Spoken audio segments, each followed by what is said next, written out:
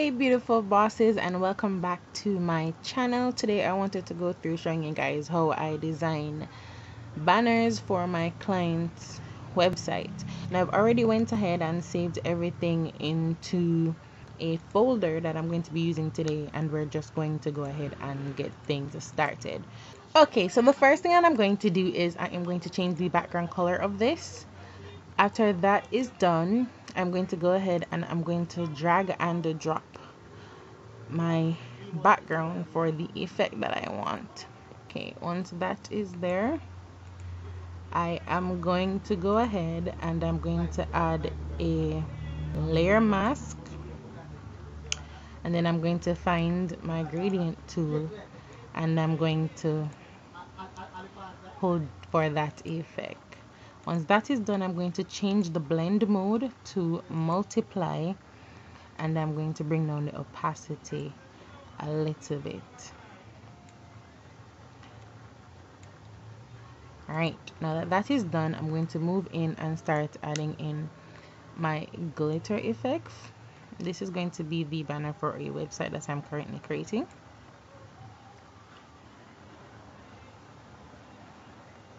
I'm going to remove the stroke because we don't need that. Then we are going to go into the layers panel and we're going to do blending options, and we're going to add a pattern overlay to this right here, and we're going to find the one that we want to use, and we're going to scale to our liking.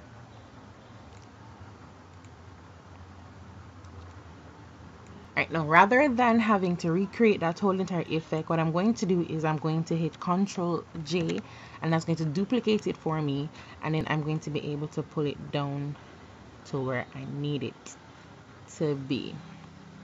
Alright, so in the same breath while we're doing this, let me just go ahead and add my shop now button. I want to use this one. No, I don't want to use this one. I'm going to use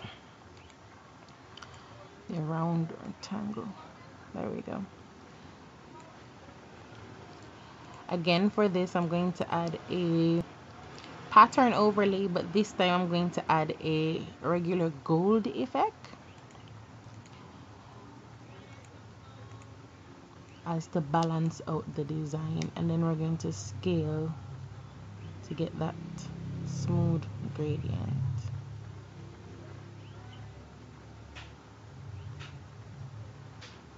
There we go.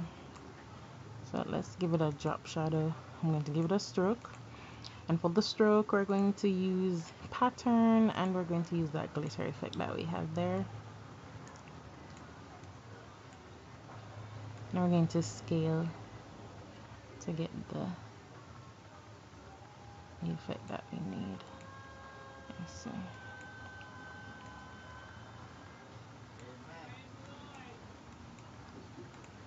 Alright, now that we have that, let's start bringing in our text. So the text is going to be, let's work with Elite Beauty. So we're going to say Elite, and we're going to make this in the blue brush font.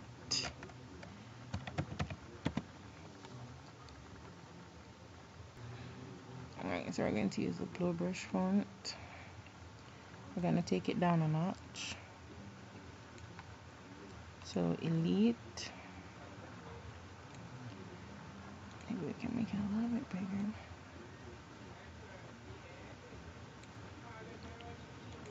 And then we are going to add Beauty. B-U-T-Y. And we're going to change that font to Camille. Yes, script. That's so nice. It's a cursive font. There, boop. Here we go. And we're going to bring that over here. For this one, I'm going to add a pattern overlay. So we're going to give it a drop shadow, then we're going to add a pattern overlay to it. and that's looking how I want it to look right now. Let's make this be a capital letter. There we go. And we're going to make that blow brush a little bit bigger. So next thing that we're going to do is we're going to add our shop now button, and we are going to resize this to fit where we want it to fit.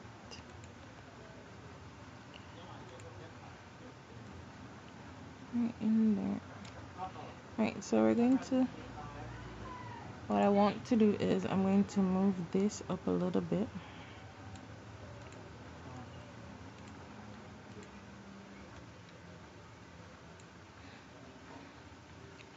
Alright, and then now the final part is to actually bring in our model.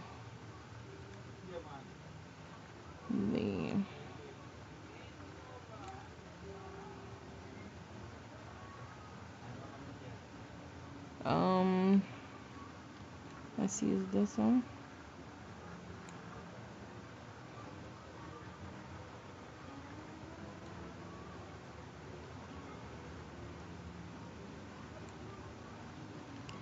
Okay.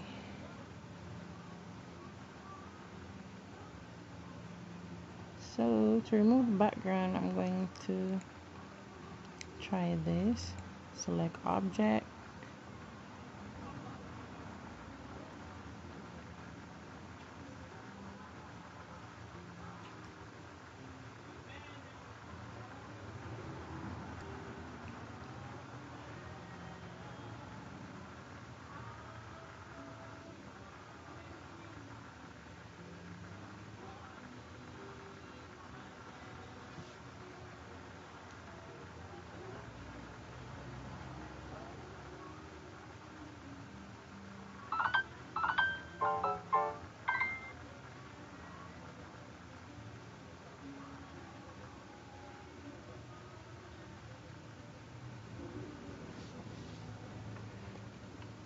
Okay, and we can go in a little bit and just remove all the jazz that you don't think you need.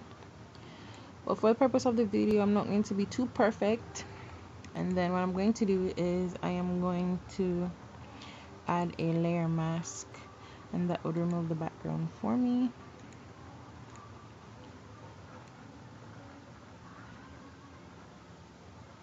So I'm gonna put one right here.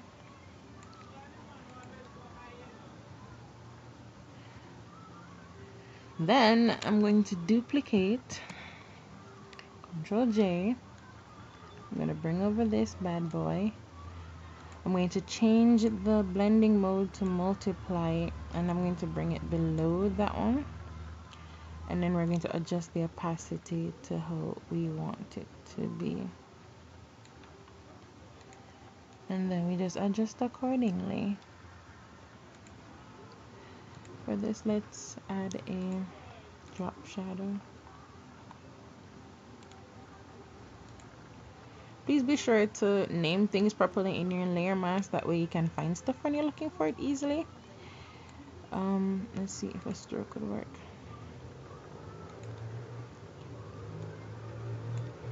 I want the stroke to be on the outside.